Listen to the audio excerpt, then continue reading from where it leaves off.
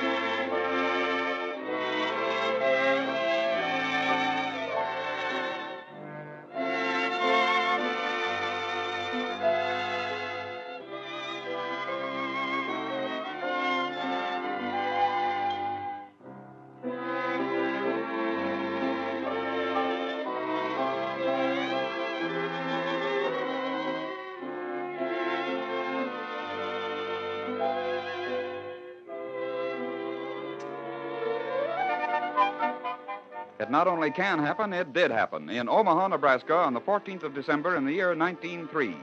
Late that night, the Reverend Edward Matthews walked toward his home along a lonely street. Suddenly, from the shadows of a building, two dark figures approached him.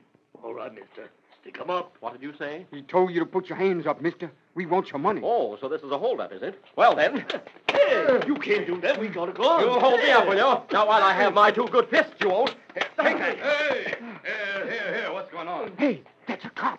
Come on. Run with you. Yeah, I'll run with you. Hey, catch those men. Come on. Just a minute, you. What's the idea of fighting on the street? Come on, they're getting away. I said just a minute.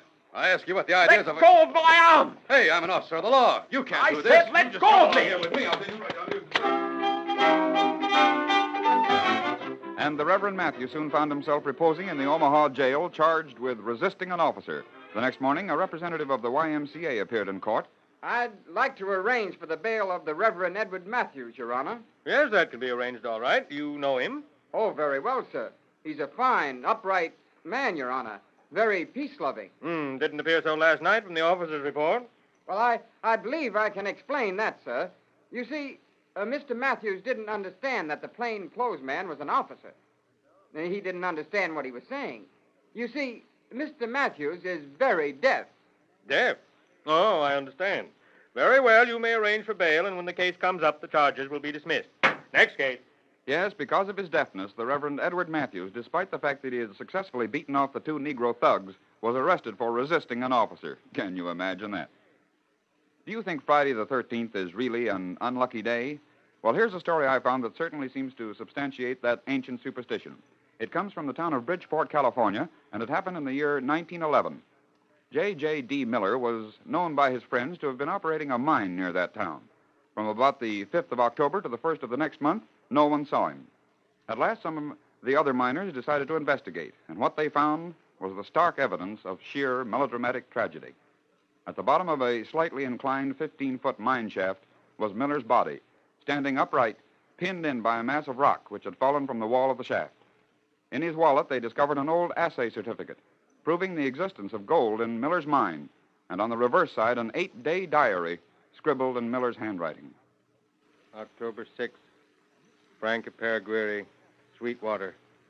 If help does not come, send this message to M.C. Miller, wife, Harrisonburg, Virginia, and wire what to do with the body. J.J.D. Miller. This occurred Friday morning, October 6th. It is now Saturday noon. No help yet. Why did this come? Sunday night. It's cold and long. God help me. I forgive Mother. Monday. It is noon. Why did Dick forget? A drink of cold water could taste good. I'm getting weak. Tuesday night. The end is near. Don't see how Dick can forget me. Wednesday night. Guess tonight will be the last. No hope. The end is near. Friday noon. The 13th. No hope.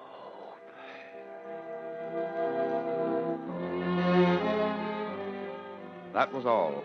And J.J.D. Miller met his tragic death as the noonday sun on the meridian shone down that lonely shaft and lighted his last moments of life on this earth that autumn day in 1911, Friday the 13th.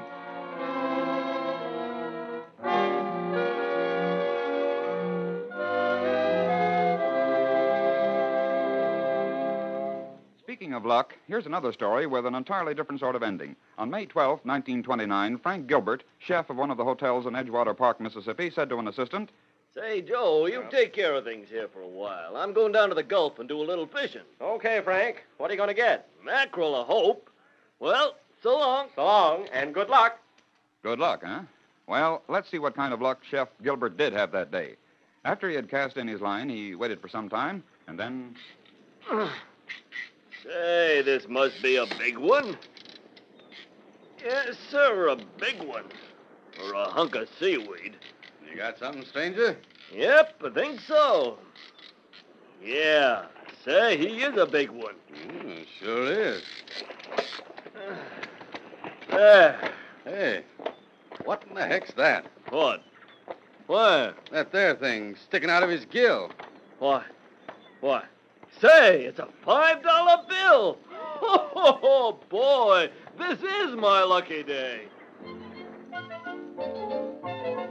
Yes, sir, protruding from the fish's gill was a $5 Federal Reserve note. Can you imagine that? When George VI of England and his gracious consort, Queen Elizabeth, paid a recent formal state visit to the President of France, to their amazement, the citizens of the French capital burst into the British national anthem, singing it with almost perfect English diction. This was indeed a surprise, because if a Frenchman were to sing the English words, pronouncing them in French, they would sound like this. Good save a gracious king. Long live a noble king. Good save the king. Send him victorious, happy and glorious. Long to reign over us.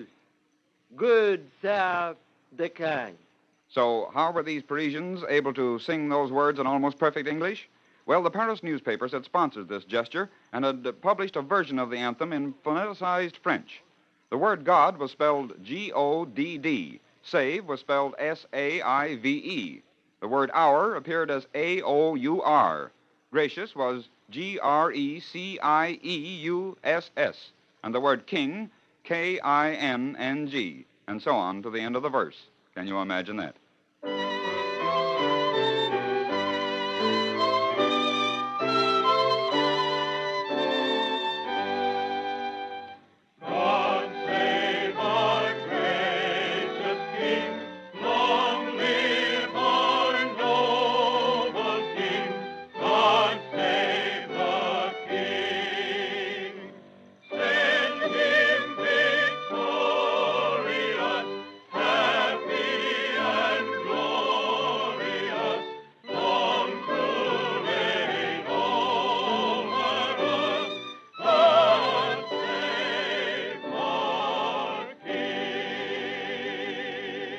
Did you know that the melody of God Save the King is used as a national song by more than 13 other countries? It's true. Among them are Switzerland, Denmark, Sweden, Norway, the United States, and these separate component parts of the German Reich, Prussia, Bavaria, Saxony, Württemberg, Mecklenburg, Hamburg, and Weimar, the capital of the Republic of Thuringia.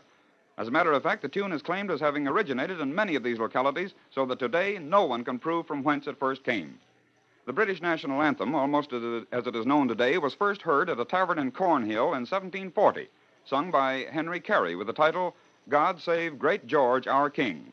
Back and forth across the continent of Europe flew the melody until, in the year 1832, Samuel Francis Smith, a young Boston theological student, was approached by the noted composer, organist, and choir leader, Lowell Mason. Mr. Smith, you have, I believe, a thorough knowledge of the German language. I have, sir. Well, Mr. William C. Woodbridge, the famous New York educator, has just returned from Germany, where he found that the German children are thoroughly trained in a basic knowledge of music.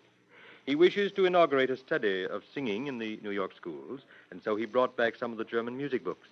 Will you, Mr. Smith, undertake to translate some of these songs into English? Why, certainly. It shall be an honor, sir. Then, in February of 1832, young Samuel Francis Smith, in glancing through these German songbooks, came upon one melody to which patriotic words had been written. Said Smith later, I was instantly inspired to write a patriotic hymn of my own. Seizing a scrap of waste paper, words stood upon it substantially as they are sung today. I did not know at the time that the tune was the British God Save the King. Smith sent the words and music to Lowell Mason, who presented the song at a children's celebration of American Independence Day in the Park Street Church, Boston, Massachusetts, July 4th, 1832. And so it was that after more than 200 years of wandering over Europe, being adopted by more than 13 countries, this melody came to rest upon American shores known as My Country 'Tis of Thee.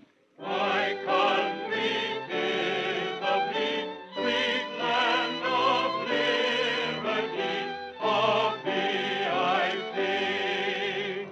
Land where my fathers died, land of the pilgrim's pride, from every mountain side, let freedom ring.